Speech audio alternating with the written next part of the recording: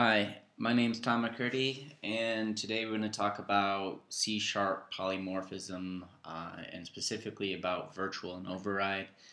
This again is based on a SoloLearn tutorial. So this is the inheritance and polymorphism section.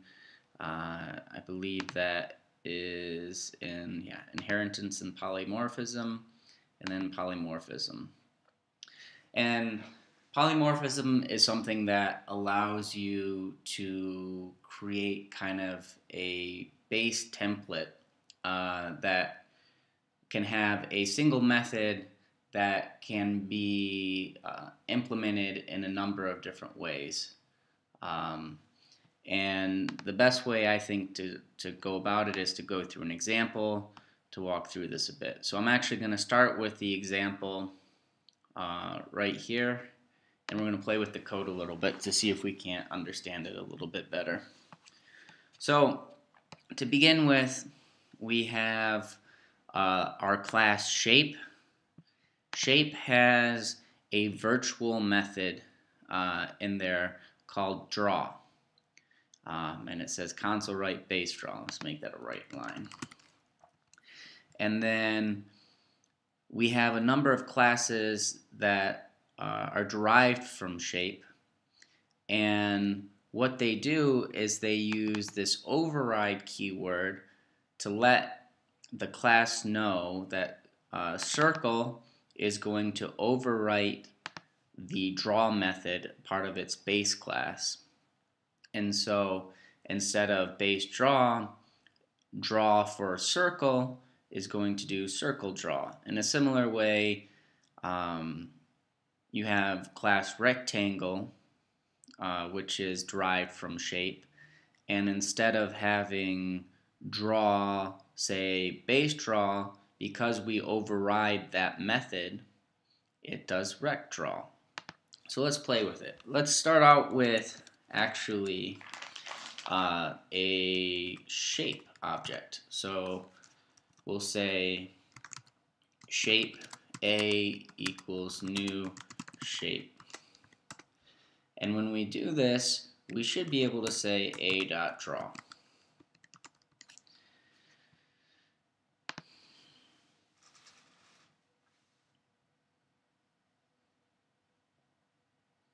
So we run the code, and sure enough, we did our first call to draw, did base draw. So this was of the class shape.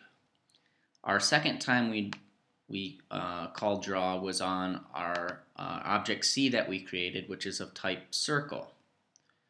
And when we did this, it changed that method, so it went circle draw.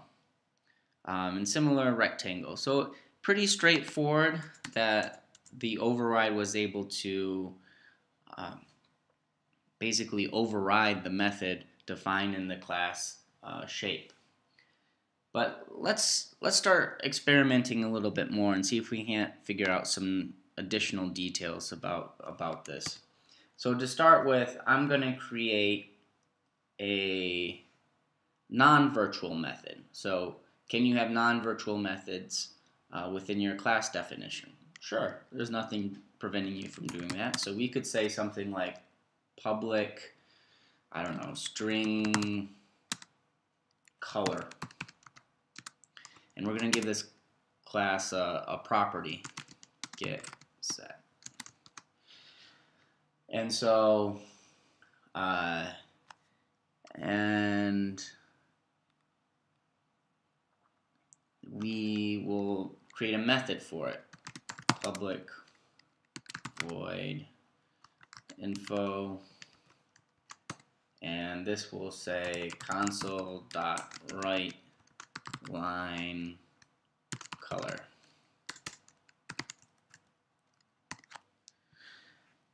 And so now our shape should also have a property of color that we can store. So our shape a.color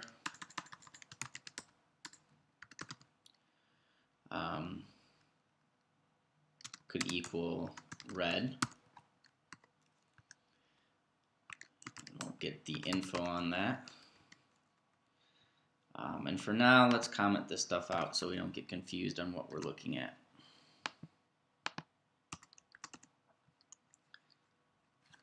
So this is a property, and we have added property, added method, just to keep track. All right, let's run this. So we run this now, and sure enough, oh, missing a semicolon. Whoa, why did I do? Sorry about that, not sure what I was thinking there. There we go. So we created a shape. We have a property for it, because even if you have a virtual method, there's no reason you can't have additional properties of the class or methods in the class. So we drew it and we displayed the information on the property. In the similar way, there's nothing preventing us from doing that for our shape. So let's move down our comment. We have our shape circle. We could say c.color equals blue, c.info.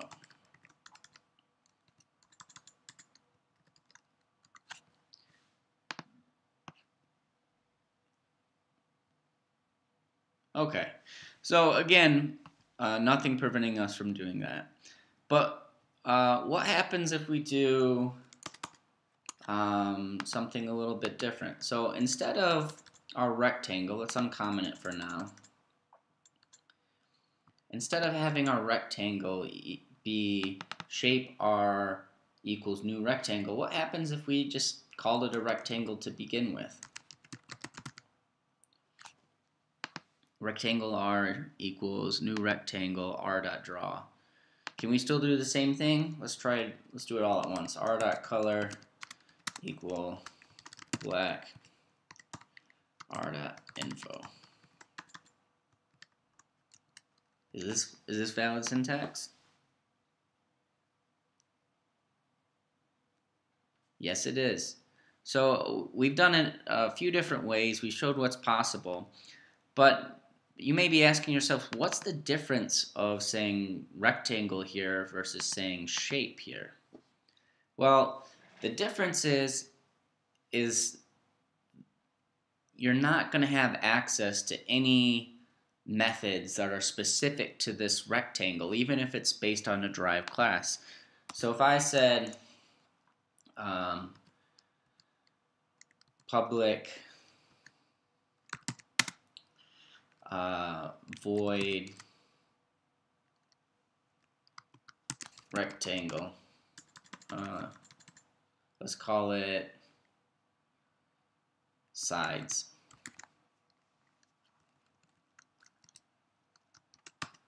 And we can say console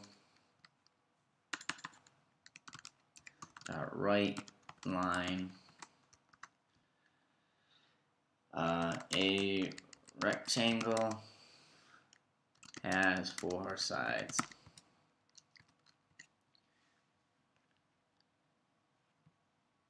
And let's get rid of our comment out our circle for a second. And let's make a new rectangle. Actually, we're going to call this one based on a shape. So we're going to say shape R1 equals new rectangle.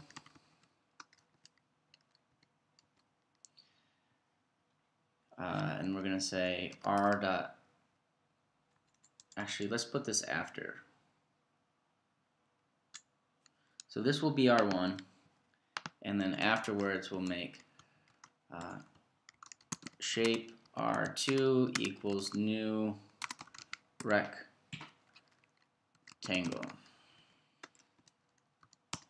We do R2.draw,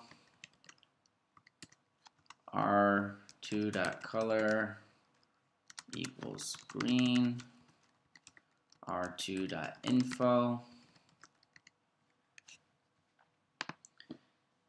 We'll try this. Okay, so both of our rectangles are made, our one that is black and our one that is green. So far everything looks the same. Now with our rectangle one, we have access to this method which is defined under this class rectangle. So let's say R1 dot sides.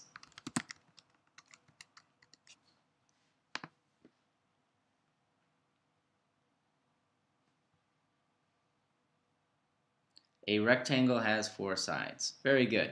Now, if we try to do this in the second example,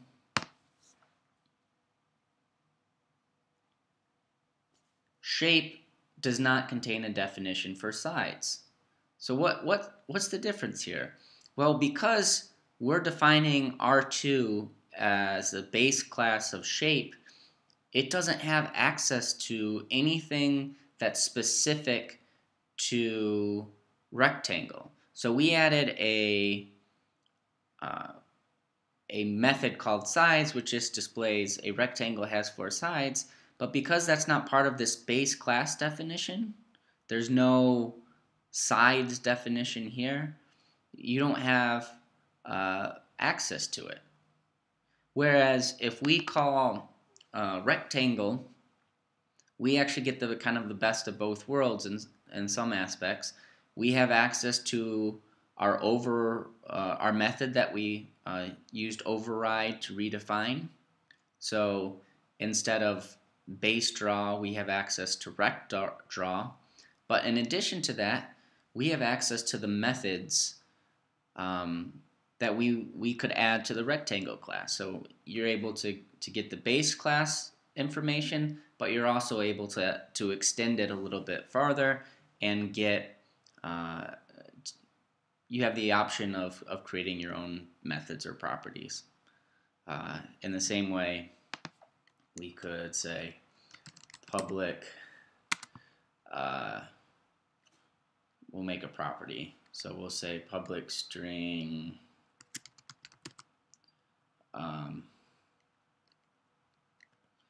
and we'll call, instead of color, size.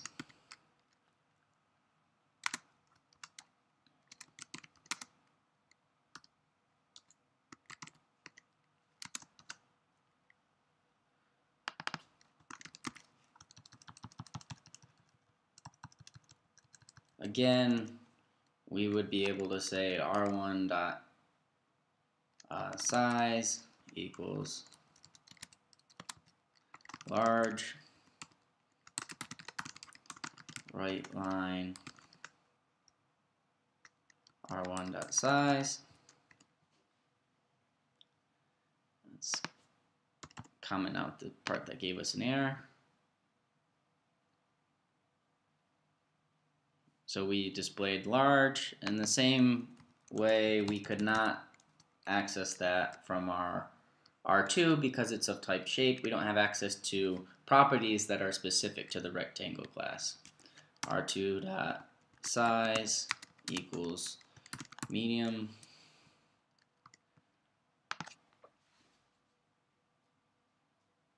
So there's a little bit more information. I think it was kind of helpful to go through these examples. I'm going to add some comments here, so if anyone wants to look at the code, they can play with this code. Won't work, not a property of shape. won't work, not a method of shape.